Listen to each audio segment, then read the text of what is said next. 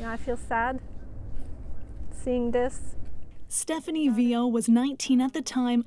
This is me. A steward new to the Navy, serving on HMCS Provider in 1991. That's the combat department. Back then, Haydn Edmundson was the third highest ranking officer on the ship.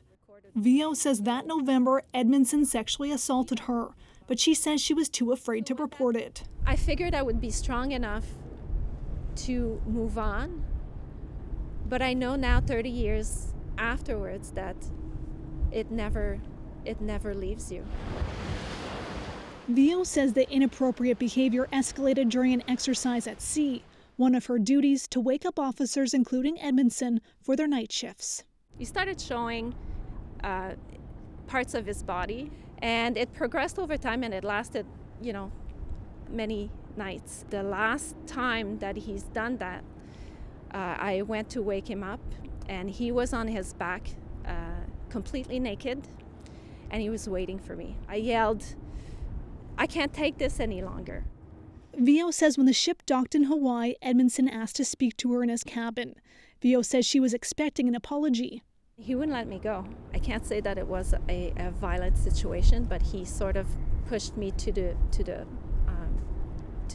wall, and he started undressing me, and he removed all my clothes, and then he turned me around and he raped me. There's no other way to say it. Another person on board who asked to conceal her identity confirmed to CBC News that Vio went missing at the time of the alleged assault. But I do remember going back to look for her, and I remember calling her name. I went to respond back to her calling, and he just put his hand on my mouth, and he said, "Shh." I just froze. My body just froze. I didn't know what to do. I was terrified. Vio says fears about career reprisals kept her silent. The culture was accepting this behavior. We were sort of told that, well, this is the men's world. This is how it is. Suck it up. Vio later left the military. She says she's telling her story now in an effort to heal and is calling for an independent investigation into the Vice-Admiral. I want justice for me, but I also want justice for others. So, Ashley, what is Edmundson's response to these allegations?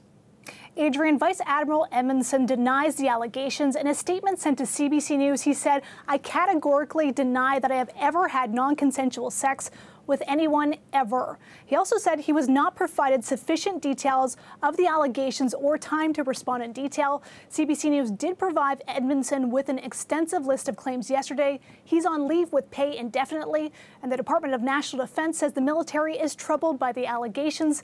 The case has been referred to military police. All right, Ashley Burke in Ottawa tonight. Thank you, Ashley. Thank you.